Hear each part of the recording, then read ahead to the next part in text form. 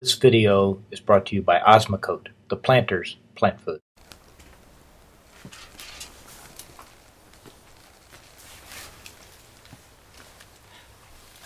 Hi, I'm Marianne Binetti, and I'm going to tell you how to turn a tragedy into a triumph.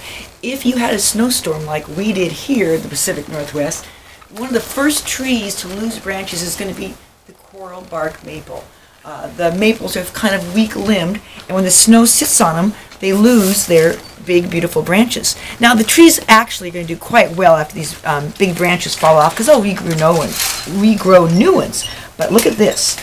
I am clipping off these bright red branches of the coral bark maple, taking this tragedy, and then I'm going to use them to add even more early spring color to my spring planters. Now, I recently filled this planter, removed all the summer stuff that died in the winter, of course, and I filled it with very cold tolerant calendulas and primroses.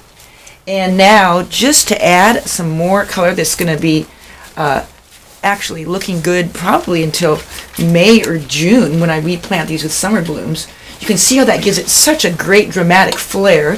And I put these branches all around and throughout the planter. You can also do it as I did over here. I put them just towards the back. This planter already had some black mondo grass, and I added the calendula and the primroses for this early winter color.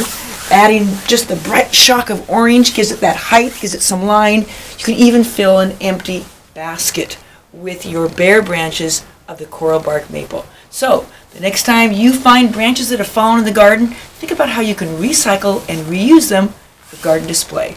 This has been Marianne Binetti with easy answers for great gardens.